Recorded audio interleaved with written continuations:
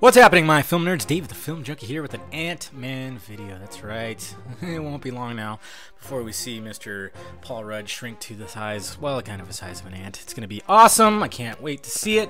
But check out the costume. We got a costume more in depth. We got front and back right here. If you want to see a closer image of these images, as well as comparisons to other small objects, first link down below. Go check them out on the site. These are provided by Marvel, of course. They posted them on their site, and they actually talk about PIM technologies. And they talk about the particles and everything like that. And it's quoted right here saying, Dr. Pym originally discovered and isolated a rare group of subatomic particles, which have become known as the Pym particles, which could increase or decrease the size of mass objects or living beings.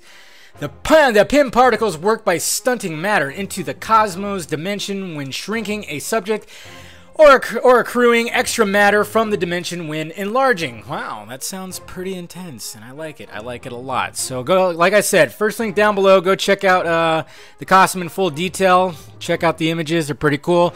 Also, hit that like, thumbs up button if you'd be so kind. Subscribe to my channel if you haven't already. Subscribe to my other channel too. Visit filmjunkie.com for my videos. And follow me on Twitter, Facebook, or Google+. Alright guys, talk to you later.